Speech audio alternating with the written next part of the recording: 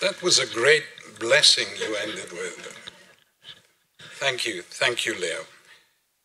To win a Nobel Prize, or a Turing Award, or a Fields Medal is a once-in-a-lifetime event for the winner. But for the field or for the community, it is not. Nobel Prizes and Turing Awards are awarded annually in their respected fields and disciplines, and the Fields Medal, I think, every 4 years. Dan David Prizes are awarded annually, but in different and non-rotating disciplines. It is awarded in the past category to the history of science this year, and is hence a once-in-a-lifetime occasion for celebration, not only for the three dear winners, Rainey, Evelyn, and Simon, and I think Leo explained the first name basis, and I'll have something to say about that in a minute, but also to the field of history of science at large. This is a once-in-a-lifetime event. But it is more than that. Stockholm and Oslo boast economists and physicists and chemists and medical doctors and writers and peace activists. But the gathering of Nobel laureates there each year remains a remote and a formal affair, lacking most often of collegial intimacy. And the same goes for most of the Dan David Prizes, awarded each year to stellar contributors to fields and disciplines represented in Israel, in Israeli academe, but to which the winners not always have a personal connection.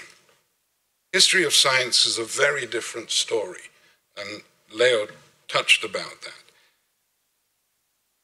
Israel in general, and Tel Aviv University in particular, have boasted now for decades a thriving HPS community whose members are centrally involved and are major contributors at almost every front line of the discipline. Evelyn, Rainey, and Simon are close colleagues who have had close personal relationships with many of us and close institutional ties with the HPS centers at Tel Aviv, Hebrew U, Bar Ilan, Ben Gurion, and Haifa. And in Evelyn's case, as I can bear personal witness, to the Weizmann Institute as well. But they were not chosen by the prize committee, and I can attest to that too, because of their ties to Israel, not at all. They were chosen for their lifelong cutting-edge contributions to and formative impact on the field of history of science worldwide. Nor are their ties to Israel a mere happy coincidence because of Israel's long-time standing and voice in the field of HPS. It is inevitable that whoever won the Dan David Prize this year would of necessity almost not only be a leading light in the discipline, but a close colleague and a friend. And so this is a uniquely threefold celebration. A celebration of the sterling achievements of Evelyn, Rainey, and Simon and the richly deserved Dan David Prize they were awarded on Sunday evening, and Leo and I were at the ceremony, which was a very, very moving event. But it's also a unique cause for celebration for the entire history of science community worldwide, and a special cause for rejoicing in their achievement for the Israeli history of science community, and especially that of the Kern Institute at Tel Aviv. And that is before saying anything about what each of the three Dan David laureates have come to stand for in the field. I shall have more to say about their work in the afternoon symposium.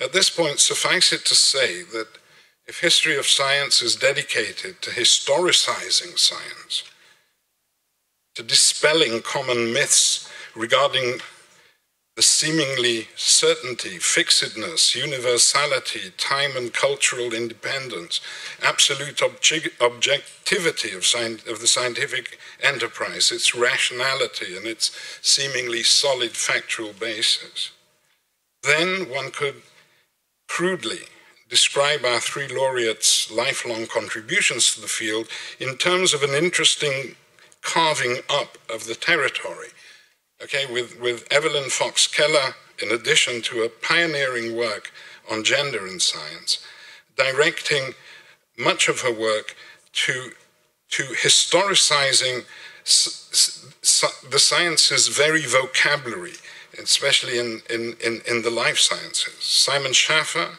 its very practices, theoretical and experimental, and Rainey Daston, its very second-order normative vocabulary, rationality, objectivity, and so on and so forth. And I shall have, as I said, a little more to say about this later today at the event which is dedicated to their contributions. But we decided to kick off this festive event and take advantage of the wonderful, unique opportunity of hosting the three of you here together to muse first a little about where the field of history of science stands today from your different perspectives, what new challenges it poses, what new opportunities it gives rise to, which roads were not taken, and so on and so forth. Rainey, Evelyn, and Simon will each speak briefly and in this order, after which they will open the floor for discussion. So first then to Rainey Daston, who will speak about what isn't the history of knowledge. Rainey, please.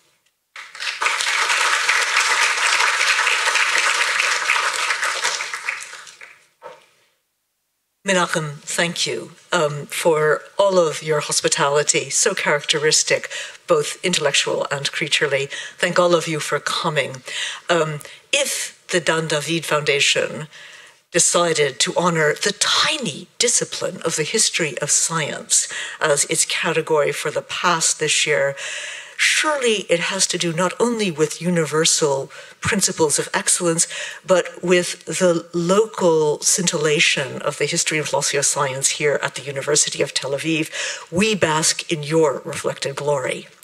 And I'd also like to take this moment to just say a word about how honored I feel to be in the presence of my fellow laureates, Evelyn and Simon. Evelyn, I thank for the boldness and conceptual clarity of her work, and more personally for her model of moral and political and intellectual courage, which was really important to women of my generation. And Simon for doing the impossible. Simon, in his mixture of analytical incisiveness with rich historical texture, has made the history of science interesting again. If people no longer run flying, screaming from the room when you say you're a historian of science, it's all due to Simon. So thank you, both of you. And finally to Leo, thank you for the blessings. I'm going to need them. I'm about to undertake the most perilous task of any historian. I'm about to try to say something about the future. I'm going to try and dodge this by not so much predicting the future as to express my hopes. I'm going to do so by talking about a field which is perhaps more present in the minds of people who are not in the Anglophone world, namely the history of knowledge. We had Menachem alluded to our breakfast time conversation about the various cognates for knowledge and science and the humanities in various languages. I live most of my life these days in a Germanophone world in which the German word Wissenschaft cognate with the Latin scientia never narrowed its scope to pertain only to the natural sciences. In my corner of the world in Berlin, it is still possible to talk about Literaturwissenschaft, the science of literature, without a smile on your face and without imagining scholars in white coats throwing classical books into the centrifuge. It's also the fact that although our institute is a small one for the tiny discipline of the history of science, it's also an international one, and the presence of scholars from all over the world has put very welcome pressure on me and my colleagues to start thinking about the provincialism of our own categories. So I'd like to talk about the ways in which the new and expansive discipline of the history of knowledge is attempting to deprovincialize the history of science. The history of knowledge is at once the creation of and a contradiction to the discipline of the history of science.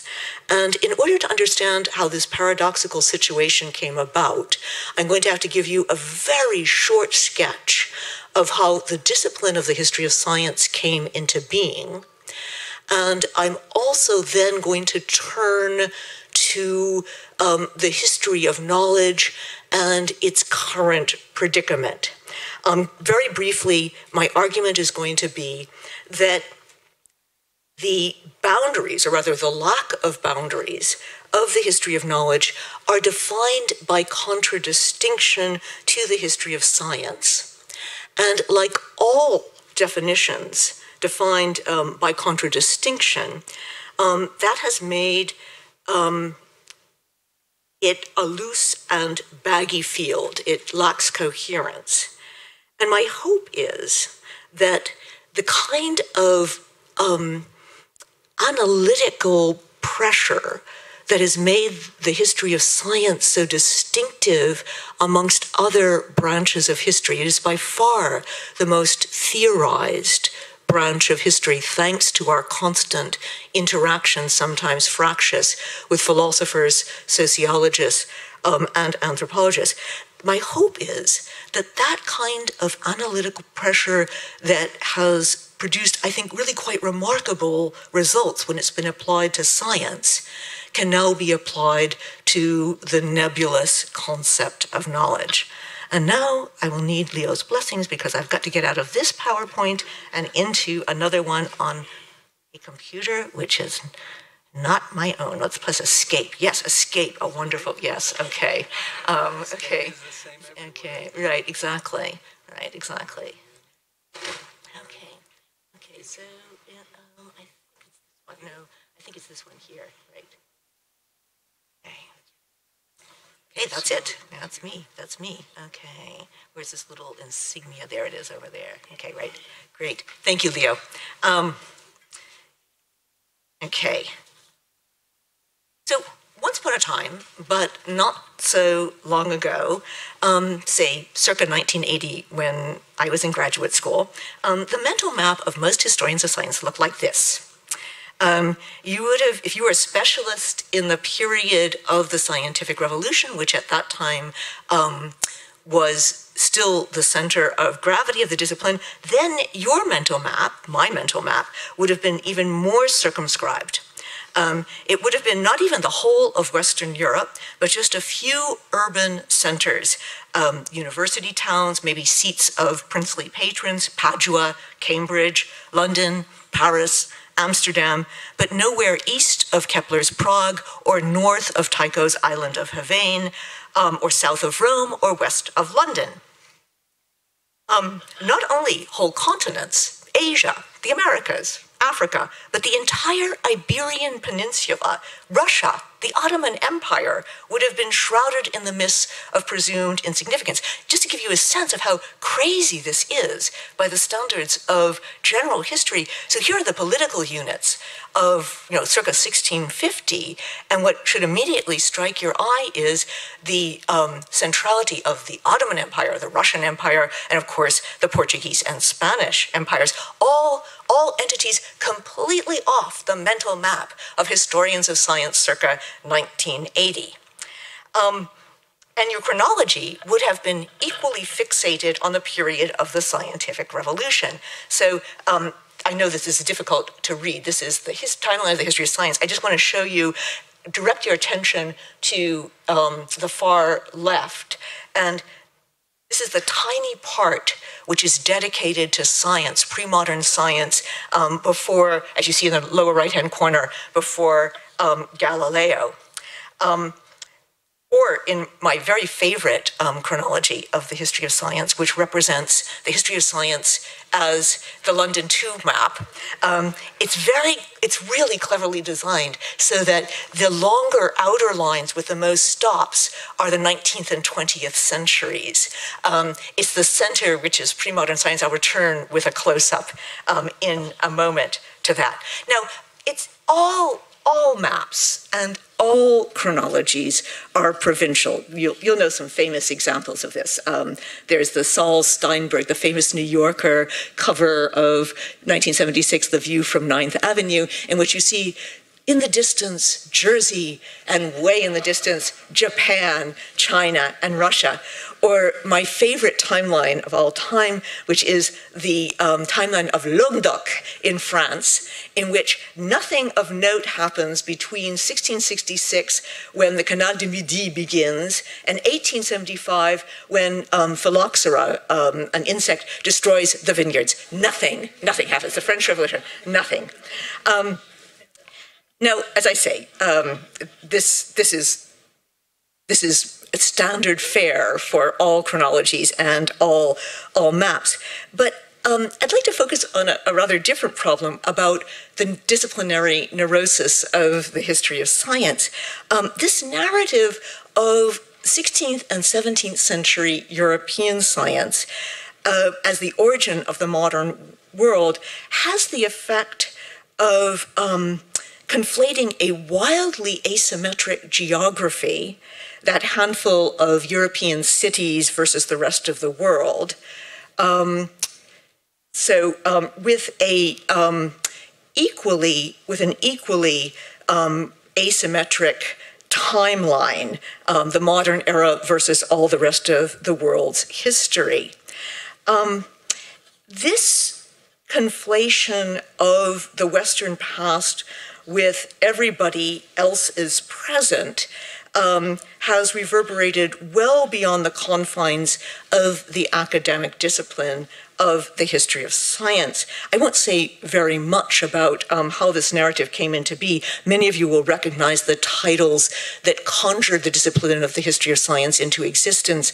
Alfred North Whitehead's Science and the Modern World, or Herbert Butterfield's The Origin of Modern Science. There's a whole clutch of books that are published between about 1920 and 1960, all of which have something like modern and science in the title, that establish the narrative, which was quite new at the time, that science was the motor of capital M modernity, and in the words of Whitehead, the birthplace of science is Europe, its home is in the whole world. Wherever science spread, and here Whitehead mentions explicitly the Asian civilizations, he's thinking especially of Japan, modernity follows in its wake.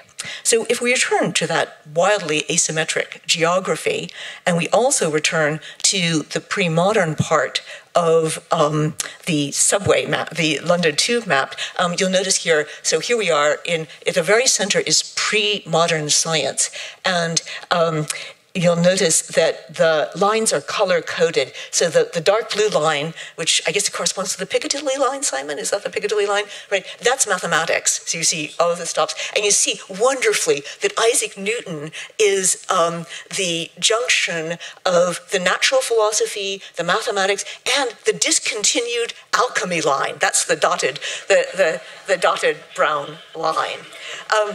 So this, you know, these kinds of provincialism can, especially if they're self-ironizing like this one is, they can be charming. But there's nothing ironic and there's nothing charming about the chronology and the geography which created the discipline of the history of science in between the two world wars. Let me return us to that world very briefly, to the world of, for example, United States Cold War foreign policy.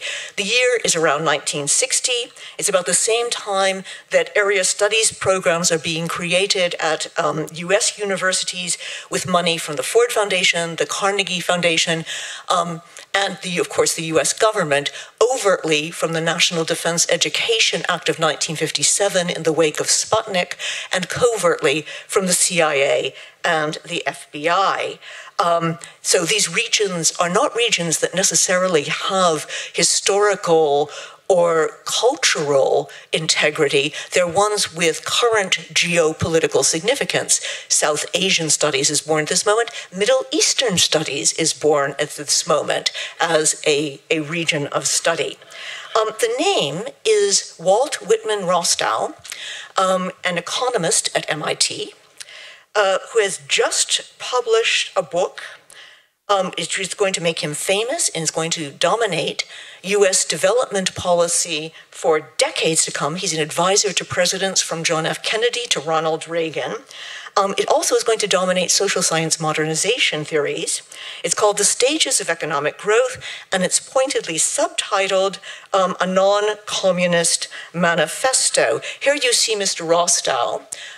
He's the guy, the owlish-looking guy with the glasses here on the far right, showing then President Lyndon Johnson, the Khe Sanh area in South Vietnam, which is about to be bombed by U.S. forces.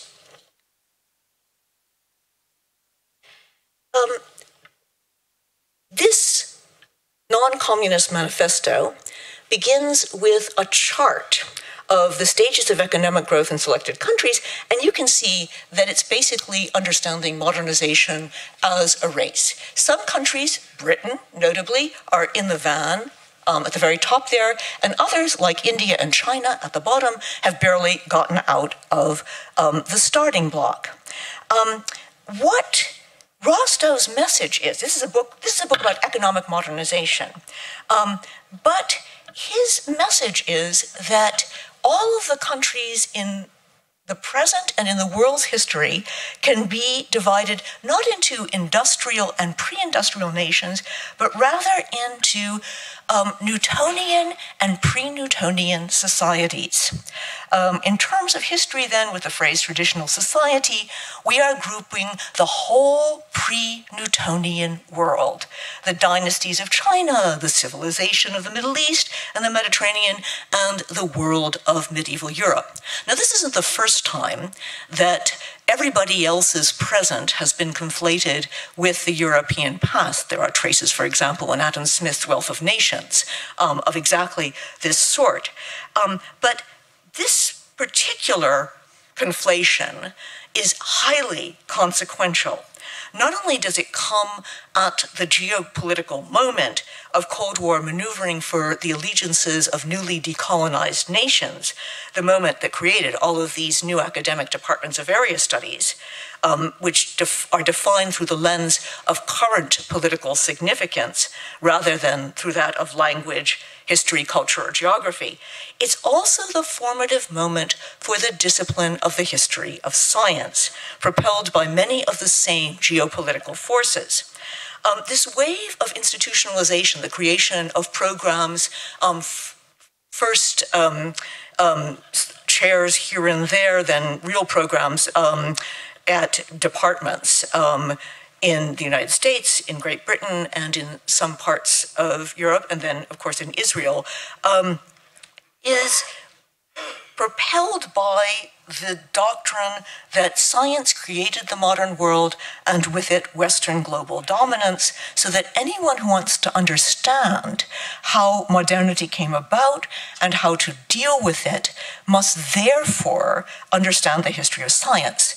And this message became screamingly urgent at latest with the detonation of bombs over Hiroshima and Nagasaki in August of 1945. And it is no coincidence that the moving spirit behind one of the largest of these new departments of the history of science, that at Harvard, was James Bryant Conant, president of Harvard and one of the chief administrators of the Manhattan Project. Here you see Conant. He is seated at the center there. He is flanked by, on his right, George Marshall, who is about to deliver the Marshall Address, the Marshall Plan. On his left is General Omar Bradley, military head of the atomic bomb project. At the far right here is Robert Oppenheimer. and looking somewhat bemused, here wearing academic regalia, is T.S. Eliot, who also happened to get an honorary degree at the Harvard commencement of 1947. So this is how the history of science, at least in its originary moment, became a discipline, and not just a Eurocentric narrative, but the Eurocentric narrative, the narrative about how the West diverged from the rest. By singularizing the scientific revolution as a world historical event that happened only once and only in Europe, this narrative created a vast salon des refusés, all the ways of knowing that were not included in the current Anglophone and Francophone definition of science. Now, this is a very large and motley crew.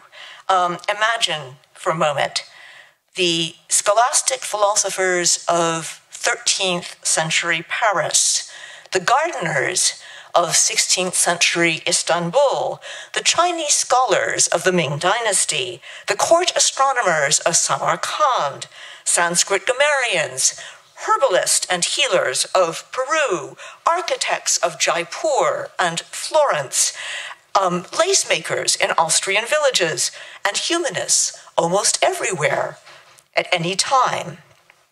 Now, those of you who know something about the etymology of the word science will know that it narrows its meaning to mean only the natural sciences in English, only in the mid-19th century, and in other languages significantly later, and in some languages never, as in German, for example, the German Wissenschaft, which is the umbrella term for systematized knowledge about any subject cognate with the Latin scientia, to say nothing of languages that are not in the European family or from other epochs. And it's only in the mid-20th century that this narrow construal of science becomes the heart of a theory of modernization, which is, I must say, contrary to all of the evidence, projected backwards to the 16th and 17th centuries, and is conceived of, as in that Rostow chart, as a race among nations, a kind of Olympics of civilization. The consequence was that all forms of knowledge that did not fit into the straitened category of modern Anglophone science, regardless of when and by whom and how pursued, were thrown into the wastebasket category of the history of knowledge. This is a phantasmagoric amalgam of the pre-modern European, non-Western, practical, and humanistic that even Borges could not have dreamed up. It's as if you had divided the universe asymmetrically between a privileged class, let us make beavers the privileged class, beavers, and non-beavers, everything else. And you should imagine the Salon des Refusés as a kind of, I must say, a kind of wonderful cocktail party. I imagine Aristotle is chatting with a Chinese bureaucrat from the Qing. A Renaissance Florentine stonecutter has gone to freshen the drink of a Sanskrit pandit. A professor of theology at the medieval University of Paris is going on and on and on about omniscience and omnipotence to the master of the hunt at a 10th century Central Asian court. And an astronomer from 14th century Baghdad is trying to disentangle himself from a conversation with a classics professor at the University of Tel Aviv. It all sounds very jolly, but coherent it's not. And yet the originary narrative of the history of science still shapes, or rather distorts, the history of knowledge in ways that constrict its range and muddy its focus. In the case of the history of pre-modern European topics, even the most audacious studies have tethered their explorations of the origins of experiment or courtly patronage or indigenous herbalism or alchemy to the great names in the history of science pantheon, to Isaac Newton, to Linnaeus, to Robert Boyle, to Galileo. And although these studies are anything but hagiographic, they derive their credentials as bona fide history of science by invoking the names of the beatified saints of the discipline. Historians of the humanities, for their part, are particularly keen to point out those few cases in which the scientists borrow from the humanists. For example, Darwin's branching tree diagram in The Origin from the tree diagrams of the historical philologists. And analogously, in the case of studies of non-Western knowledge, the very best of these, and these are very good indeed, are those of encounters between Western science and other cultures. So the Latin American or the Chinese artists who identify exotic plants for European botanists, the Indian Pandits who help European philologists make sense of Sanskrit, the Jesuits and other European astronomers who incorporate the observations of ancient India and China into the astronomical canon, and the herbalists and the merchants who taught European doctors and also European cooks the properties of drugs and comestibles, from Chichono bark to combat malaria to persimmons to combat native British cuisine. This is, as I say, work of the highest quality, and it's expanded the geography and the chronology and the dramatis personae of the history of science in mind-stretching ways. But one looks largely in vain, at least in European languages, for recent publications of comparable quality about the history of science or the history of knowledge in South or East Asia on pre-20th century topics. And this is unfortunately a vacuum into which chauvinistic studies claiming to find general relativity in the Vedas or the calculus in Confucius rush.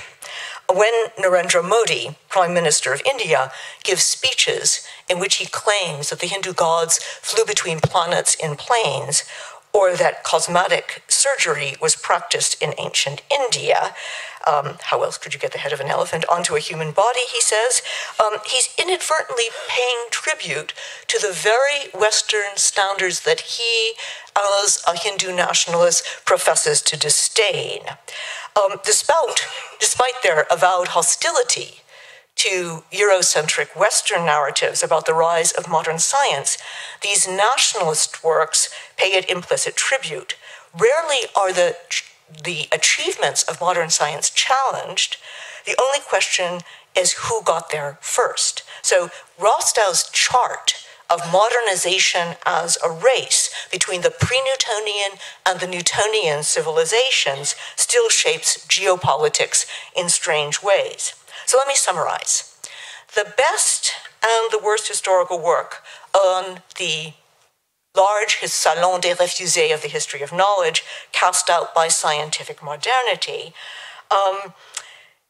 is a definition of the history of knowledge by contradistinction as everything that is not modern Western science. As a result, the history of knowledge is a hodgepodge, a really interesting, amusing, entertaining, and full of bright possibilities as a hodgepodge, but it's also strangely restricted. Rarer than rubies are studies in the history of knowledge that do not explicitly or implicitly justify their topics by somehow attaching themselves to the history of science. So my question is, can we imagine a history of knowledge that would be freestanding? I think the challenges are formidable, and I'll just review them. They're pretty obvious, but I'll just enumerate them so that we keep them in mind. First of all, whose knowledge counts and why? So even if we shift, as we historians are wont to do, the responsibility for defining subject matter to the historical actors themselves, the problem is not going to be solved.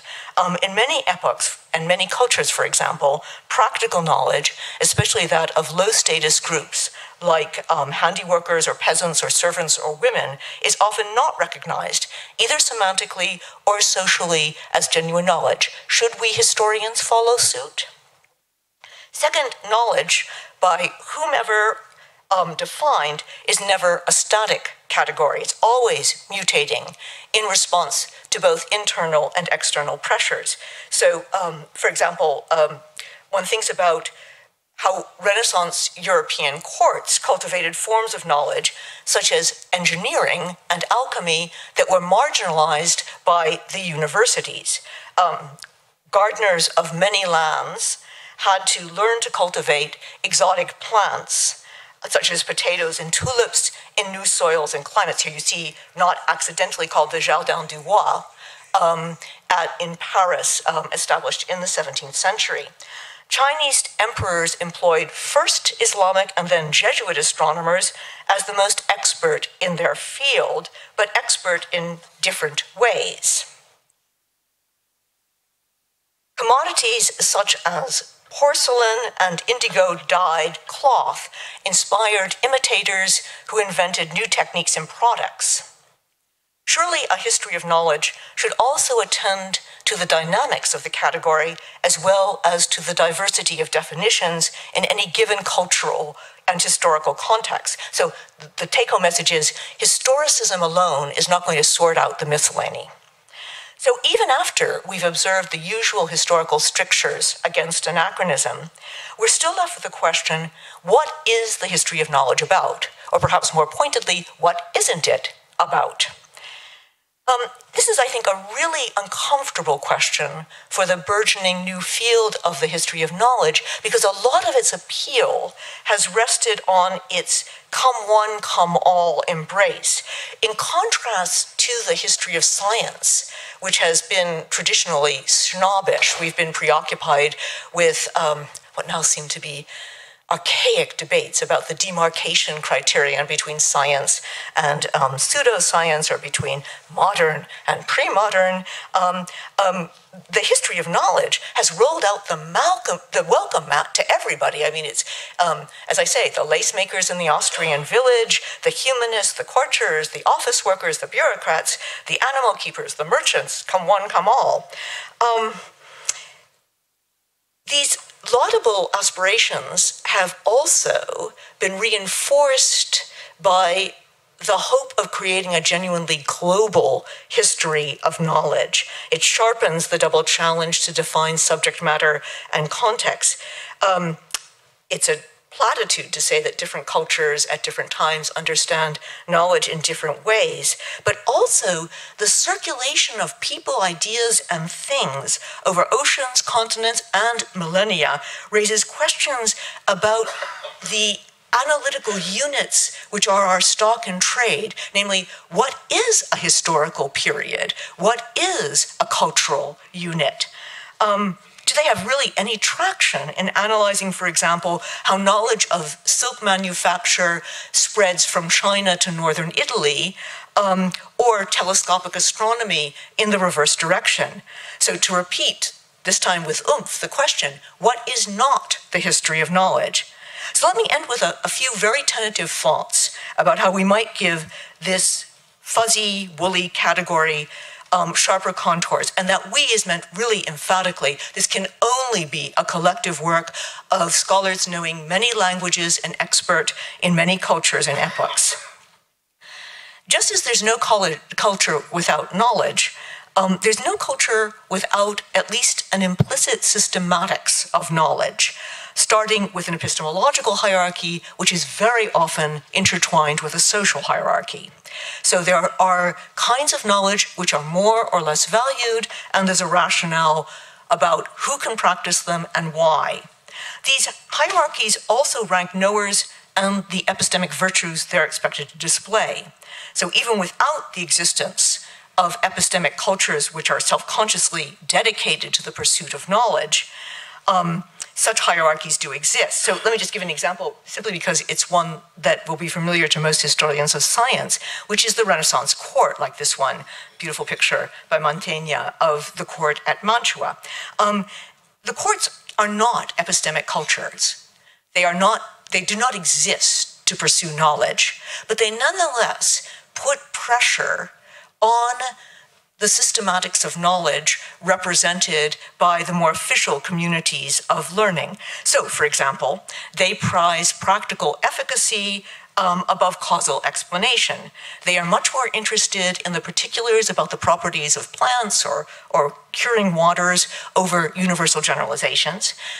In terms of exposition, they prize elegance over erudition.